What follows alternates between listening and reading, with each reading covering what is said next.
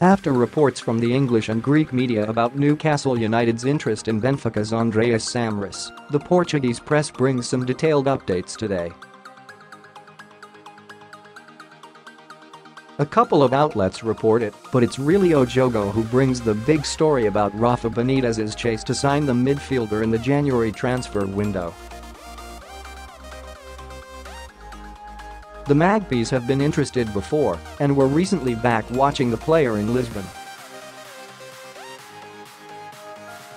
O Jogo says the scouts were pleased with what they saw and decided to go for the player. With Samaris's contract with Benfica expiring at the end of the season, it's claimed that Newcastle are offering Euros 500k to get him on a loan until this summer and will then offer him a 3-year contract once he becomes a free agent. That's way less than the 15 million euros offered by the Magpies 2 years ago, when Benfica closed the door and said he would only leave for 20 million euros.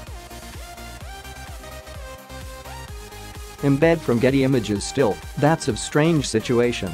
Newcastle could simply offer him a 3.5-year contract and agree a fee with Benfica.